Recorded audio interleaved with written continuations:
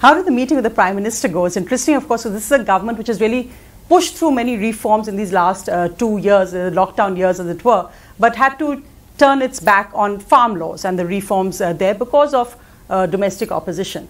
That's always an interesting balance. And how was the meeting with the Prime Minister? It was an excellent meeting with the Prime Minister. There is a lot to worry about in the world right now with the pandemic, with what's happening with inflation, with climate financing, climate challenges, which is another big issue that is also a big risk on the plate right now. And also looking ahead, India is going to have the G20 presidency in 2023, which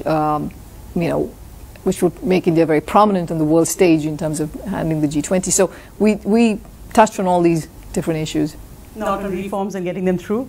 No, we also talked about the multiple kinds of reforms that have been undertaken in India, and a lot has been done. I think this is definitely was a crisis that was used to kind of push through a lot of reforms.